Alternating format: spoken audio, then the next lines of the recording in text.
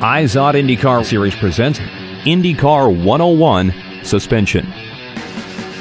The front suspension of an IndyCar may look like a mixed-up framework, but it's actually a refined and carefully engineered component of the car.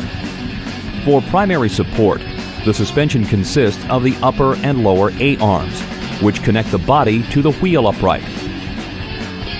These are created from airfoil-shaped steel tubing and connect the wheel hub and tire to the car body.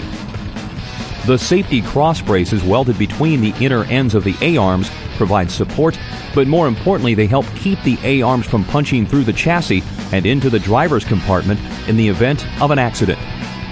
The push rod allows the springs and shocks to be placed inside the body of the car, thereby getting them out of the airstream. The push rod attaches near the upright on the lower A-arm and extends upwards to the shock rocker. Lastly, the steering arm connects to the top of the upright and gives the Versus driver exceptional control over the steering.